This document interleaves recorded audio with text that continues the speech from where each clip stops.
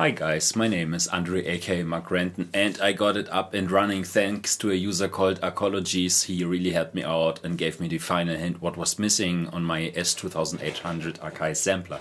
So just to recap what I was doing, in my last video I was pimping my S2800 sampler by upgrading the EEPROM from operating system version 1.5 to 2.0 because I had some, here and there I had some glitches while operating it or using it. That worked out pretty well. But the second thing was I wanted to upgrade the old school floppy drive to a Gotek Floppy Emulator so that you can just put in a USB flash drive and just use the hardware like you would use it in the 21st century. That did not work out, and I made some research on the internet and just could not find out what the real root cause was. So it was not the jumper configuration. So seems like the original Gotek Floppy Emulator software is not capable of handling the Akai sampler for whatever reason. I don't care. I found a solution. Now I'm using FlashFloppy.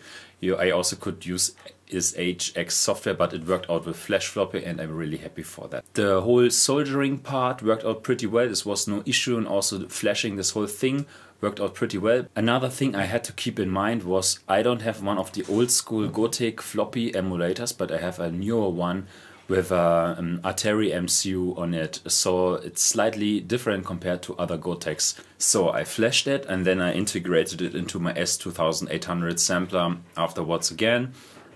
And another thing, a final thing I had to do was I was formatting again the USB thumb drive with FAT32 on a Windows computer, and from there I was putting Arcologies configuration on this device that he prepared for me, so thanks for this again. And with a batch file I was creating 2000 empty images that I also put on this flash drive, and now I have here 2000 empty floppy drives in my Akai sampler.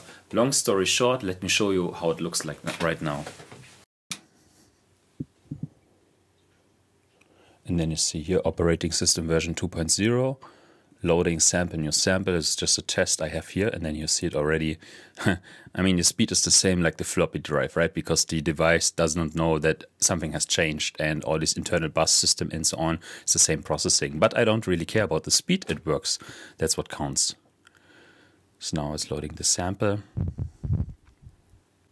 And then I can straight go here to the sample and play it.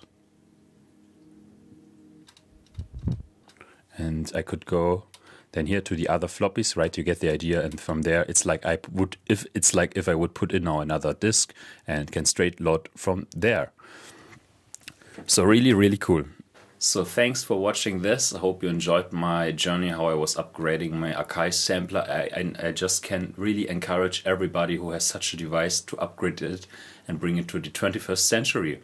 Hope you liked my video and give me a like if you like it, and talk to you soon. Bye.